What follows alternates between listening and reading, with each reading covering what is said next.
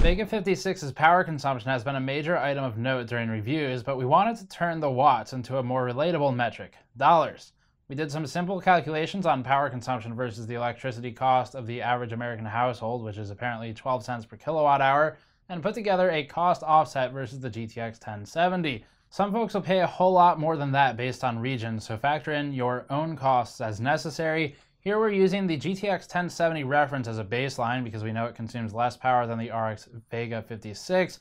We're able to then offset at a relative power consumption increase on the 56. So if you switch to the 56 from the 1070, we're looking at how much more you pay per year, not how much total you pay per year. Before that, this coverage is brought to you by CableMod, already well known for their work in custom sleeved power supply cables. CableMod is now venturing into liquid cooler tube sleeving with their new AIO sleeving kits, compatible with Corsair and NZXT as of now. Check the link in the description below for more information. This is all done pretty easily. In terms of video output, this is one of our simplest ones to make, but it gives some interesting data that is more relatable on a day-to-day basis.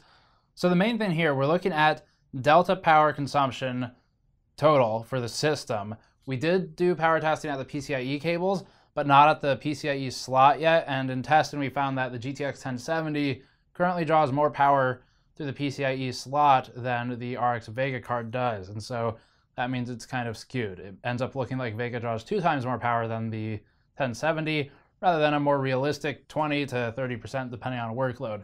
So we're looking at delta power through the wall, and our accuracy therefore decreases as we approach idle, but it's pretty accurate as we go up into heavier workloads, particularly using 3D Mark Firestrike with a frozen screen where you basically get a fixed constant output both at the rails and at the wall. So easy enough to use that as our load benchmark baseline, which you can kind of use to assume render performance or game performance.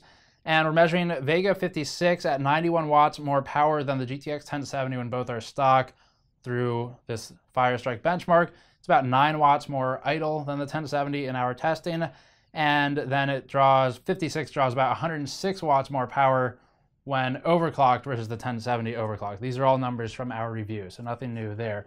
What is new is what we get into when we start calculating the different types of loads and the cost. So we're looking at idle 24/7, which is obviously unlikely, but it helps us provide a baseline to extrapolate other numbers. Load 24/7, also unlikely for probably most of you, but very realistic for folks who do rendering or maybe are miners. But in that case, you're doing a whole lot of tuning anyway, so you probably disregard our numbers.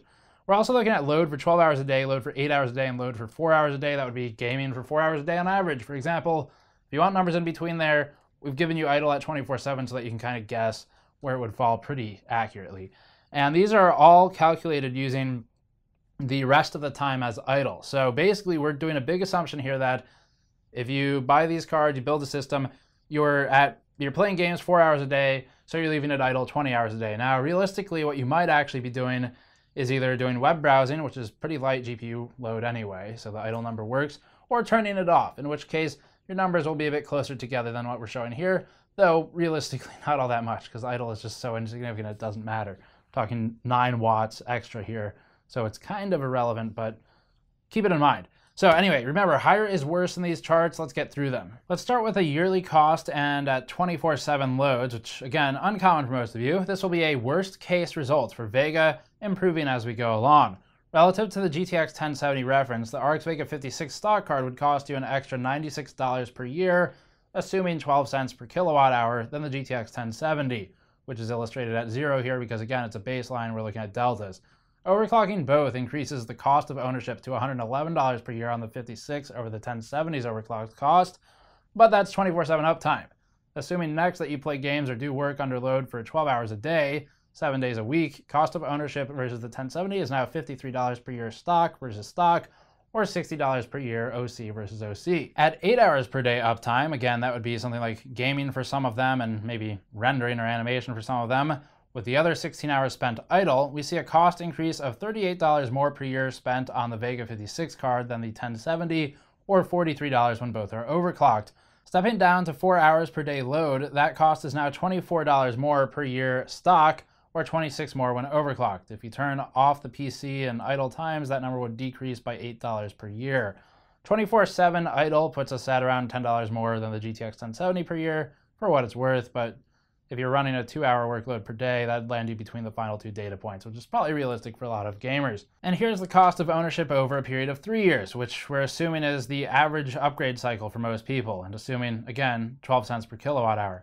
Under 24/7 load and with stock settings, the Vega 56 card would cost you an extra $287 over 3 years, or an extra $334 when overclocked.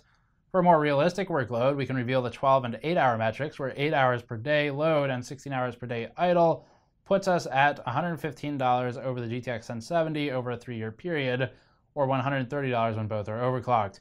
Going down to 4 hours per day changes those numbers to $72 and $79 stock and overclocked, respectively. 24/7 idle lands us at $28 extra over 3 years. You can sort of extrapolate the rest from here. Finally, we ran a quick poll of our audience on Twitter, finding that most of you maximally load your systems for 4 hours per day, with many chiming in that a 2-hour load is also likely, though Twitter only lets us do so many options.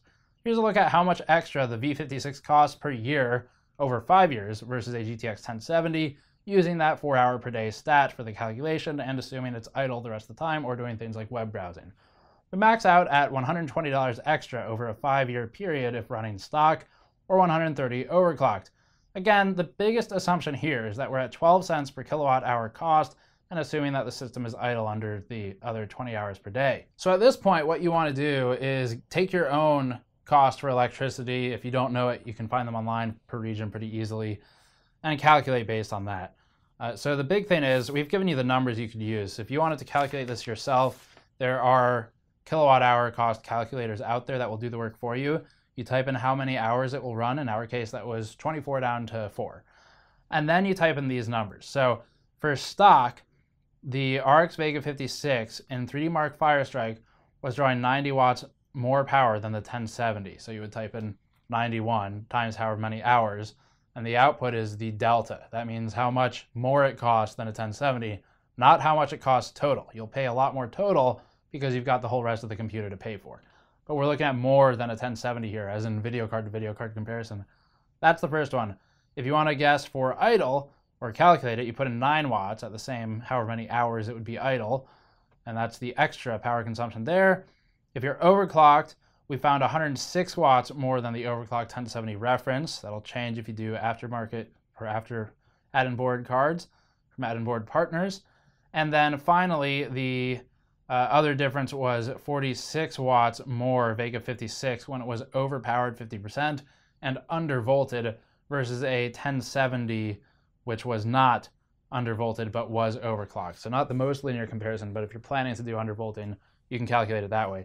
So that'll give you the tools to do this yourself for your own costs. I know some people, for example, in Australia have an insane electricity cost compared to here, where we're at about 10 cents per kilowatt hour.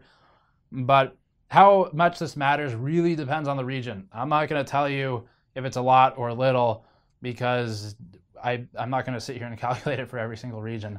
And also, frankly, the amount that it matters really depends on your situation a lot, because let's say we're looking at a high number, $200 or $300 over 3 years cost of ownership extra to buy Vega. Well, that may really matter to some people. Maybe $300 more means they buy a 1070 instead.